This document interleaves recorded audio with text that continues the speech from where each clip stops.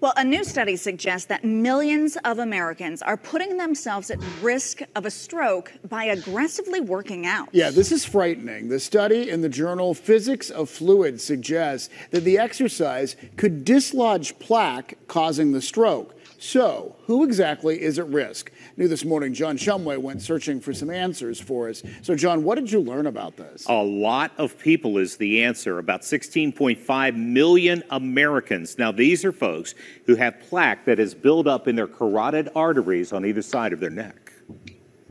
Working out gets your blood pumping, and it does increase your blood pressure, a risk for people who have plaque building up in the two main arteries in their neck. So in these patients, if you were to aggressively exercise, the theoretical knowledge suggests that the shearing forces of the blood flow, because the demand would be higher, can theoretically cause some of these plaques to break off and shoot off into the brain and cause a stroke. But AHN neurologist Dr. Rahul Chandra says risk factors are your best indicator of a potential issue.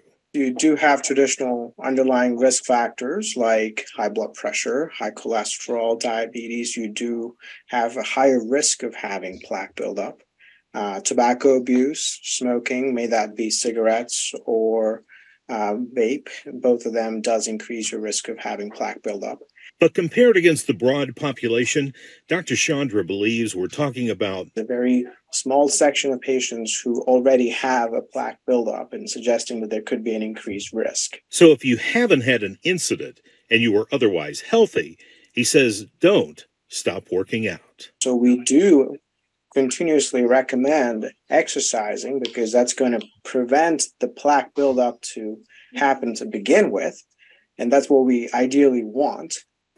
Now, this is not an issue of the old. Age really isn't a factor as much as lifestyle and eating habits. And if you're looking for indicators that you may have a problem, Dr. Chandra said look for maybe weakness on one side of your body, numbness on one side, a facial drooping or slurred speech. Any of those you should get checked out before you do that heavy workout. I mean, it's truly frightening. So how do you discover the plaque? And I mean, what can be done about it? Well, they can do a scan, and if it's a mild amount of plaque, it can be treated with medication. If not, they surgically go in and actually clean out your pipes, if you will. Yeah. But that really is a last resort. But once that is cleared out, then you get on a proper diet and safe exercise. There you go. Listen to your body and talk to your doctor. Exactly. If something doesn't feel right, let them know. Thanks, John.